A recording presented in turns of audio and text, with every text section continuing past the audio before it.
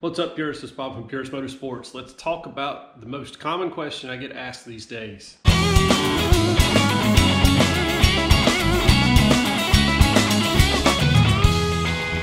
Okay, so recently in the last probably 8 to 12 months, I've been asked this question multiple times. I get it. At this point, it's almost every week. As a matter of fact, I'm having this exact conversation with a friend of mine, Jay, about a set of wheels.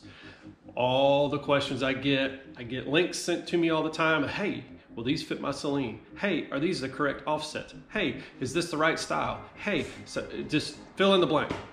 And with these cars, because of the brake setup and the wheels that were put on them, there's a specific offset and a specific width to the wheels. And I'm talking about 87 to 93s.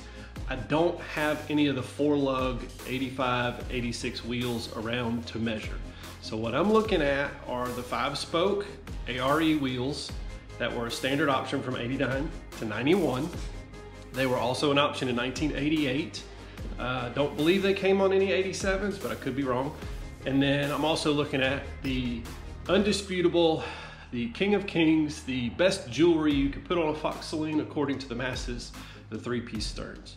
So part of this video I actually did, a year and a half ago, and I just didn't think it was, good enough to put out. But now that everybody wants to know about the details, let's look at them. So I'm gonna explain to you wheel widths and that kind of stuff.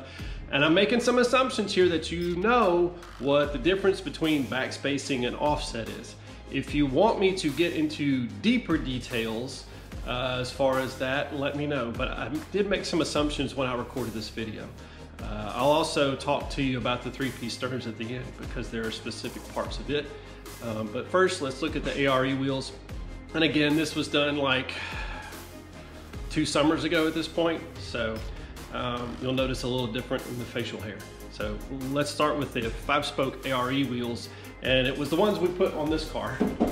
So we painted them red, but take a look at those and we'll talk about the widths and offsets specific to those, and then we'll come back and talk specifically about the 3-piece sterns. This is the front. This is the rear. I think it's obvious this one is narrower than this one. A 7-inch front wheel typically measures 8 inches in width. The 7-inch measurement is actually from bead surface to bead mounting surface, from here to here. So if we take the measuring tape and you see that's 7 inches. Wheel widths from edge to edge, lip to lip, are typically an inch or so wider. If you look at the rear, you see there it measures 9 inch, but if we go from bead to bead where the tire mounts, it's actually 8 inches.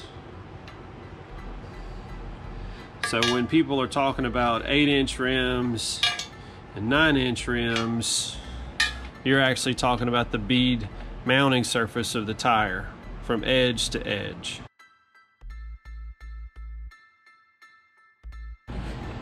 Front wheels have a much larger lip. You can see there, that one's about 2.5 inches, give or take. And that's the front wheel. See, 7 inches. And now we're gonna go to the rear wheel. That one's 8 inches. And that lip is, about 2 inches. Maybe a hair over, 2 1/8. And the reason I'm saying that, I've seen people get these wheels mixed up. Tire shops screw them up because they run the same size tire front and rear on the regular production cars. The 225/50 16. It goes on the front and on the rear. Now, if you're at people are at a tire shop, they'll rotate them without knowing. So I've seen people buy these cars and the fronts are too far inboard, and the people are fussing about the rears rubbing because the offset's different.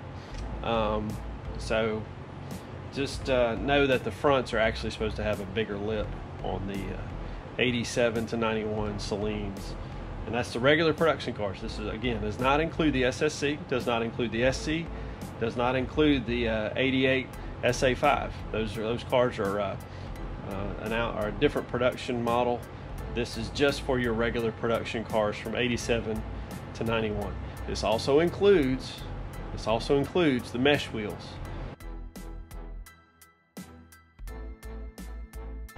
The wheel is actually a two-piece wheel.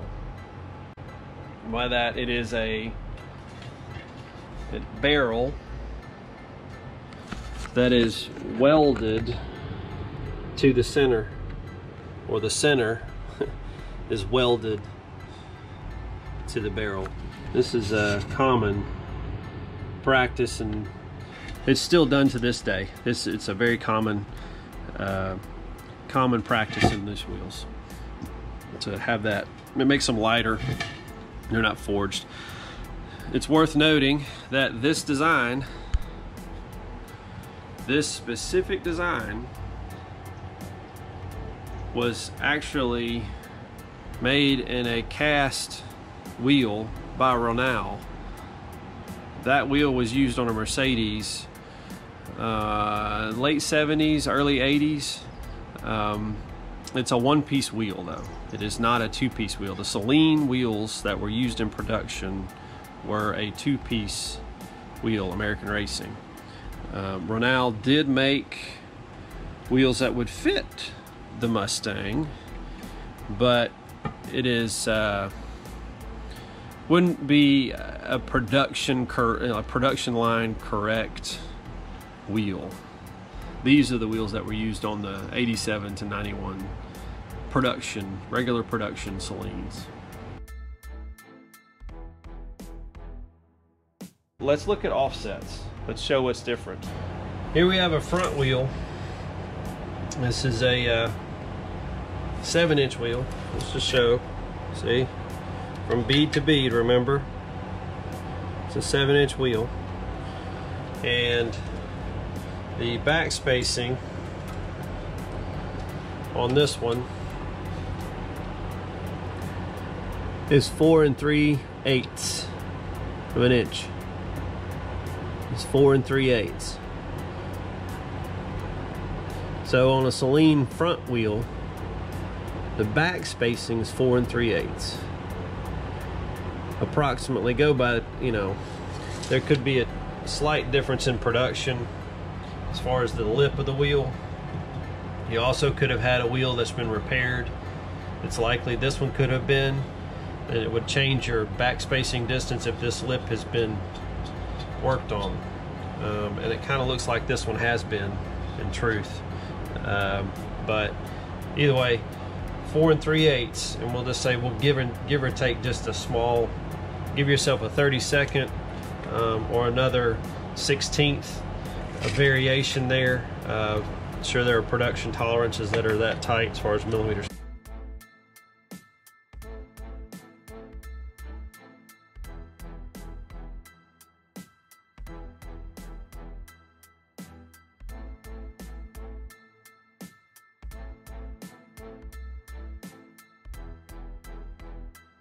This is a rear wheel. See, it's 8 inches wide, so this is a rear wheel. And I know it's a correct Saleen wheel because it came off of an 89 Saleen. I know it was an 89, but this wheel, the back spacing is 5 11/16 is the back spacing. Just make sure my tape measure is not messed up. Yeah, 5 11/16. Now again, give or take a 16th or a 32nd.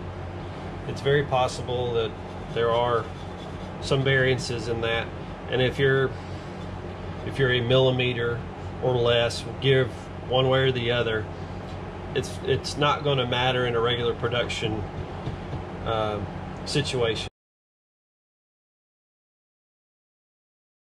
Okay, I'm going to interrupt the video for a second because if you like this design and if you want one of these shirts, you can go to puristmotorsports.com, click on shop, and there's a whole store of shirts that are logo shirts or specific designs for some of our Fox Saleens. We've got a couple of new designs for you to check out. So if you want a shirt like this, check that out. Go into the store. Again, puristmotorsports.com, click on store, and there's a bunch of stuff. You can find the Formula GP decals for your shocks and struts there, for the light 93 to 95 Lightnings and for the Formula GP equipped Saleen Mustangs from the ARE cars. So go there and check that out. Again, puristmotorsports.com and click on shop.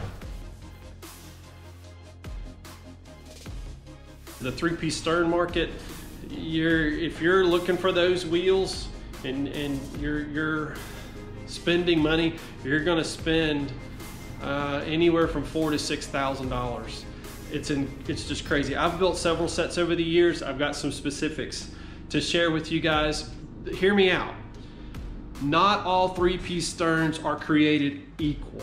It is very important, if you're looking for your Saleen Mustang and you want it to look like this car right here, to have that look with that kind of lip there and there, it has to be a specific set of parts to create that wheel.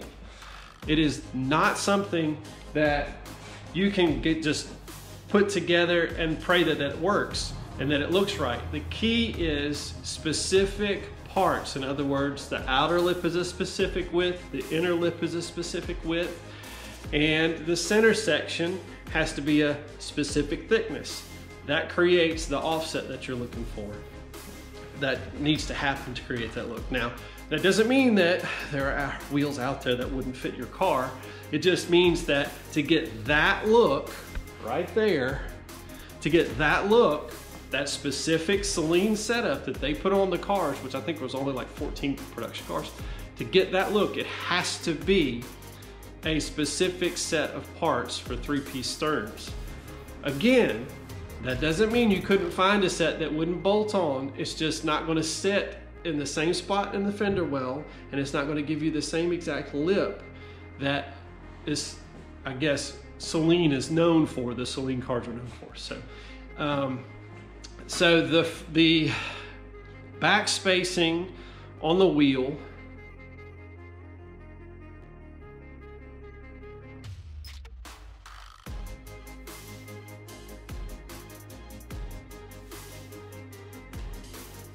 so that's that. The barrels on the inside, the front ones are 7-inch and the outer lips are 2-inch. And that's the total width of that barrel from the lip edge to the bead, that seal surface in the middle. I guess you say the 7-inch and the 2-inch make up the total 9-inch from edge to edge up front, which makes your 8-inch wheel. So the rear wheel is going to be 10 inches wide overall, and the Saleen spec barrel and hoop for that, and I say barrels, I say inside, and the hoop is the outside because it's smaller. Some people call them barrels altogether, but to get the 10-inch wide rear and the correct barrel and hoop for that setup, the hoop on the outside, which has the lip, is 2.5 inches, and the inner, which would be the inner barrel inside the wheel, is 7.5 inches. That gives you 10 inches overall, which is your 9-inch wheel in the back. And then, so the center section, the thickness of that bolted in is what determines the proper back spacing for you on that.